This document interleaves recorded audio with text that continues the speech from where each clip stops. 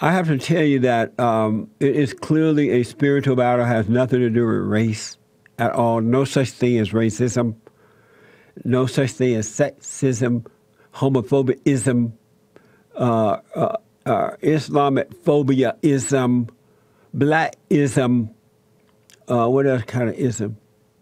Womanism, misogynistism doesn't exist. It's all spiritual. It's either right or wrong, good or evil. When you have anger, you do what you're supposed to do. Be unhappy, be jealous, complain, blame others, feel insecure, hate your fellow man. You have no other choice because it's in your nature. Hillary Clinton, speaking of darkness, apparently has a book out or coming out, brand new book. And as always, Hillary Clinton is blaming everybody and their mama for her failure of not becoming the president. And when you see her, I want you to see that she looked like a loser. She looked like she's empty.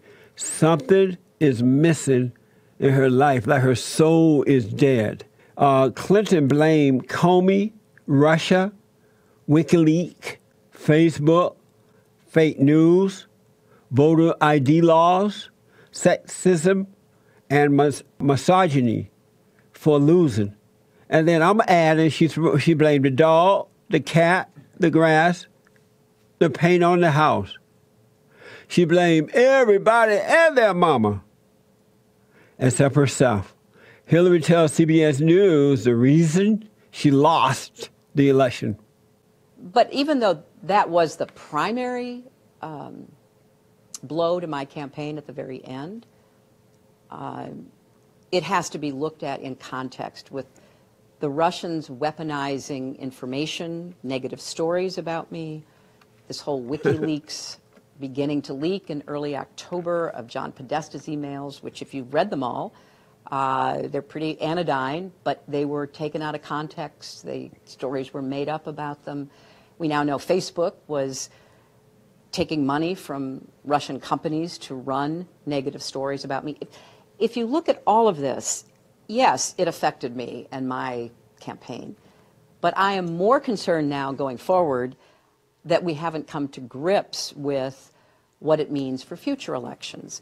I would also add that the voter suppression that we now know had been in the works and really put into effect in a lot of states like Wisconsin, North Carolina, et cetera, played a role.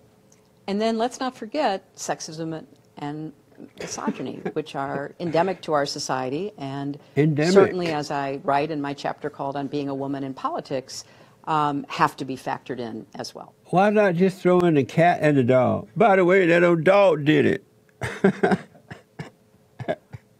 Donald Trump should lock her up. Lock her up. She thinks she got problems. What a lying, wicked woman.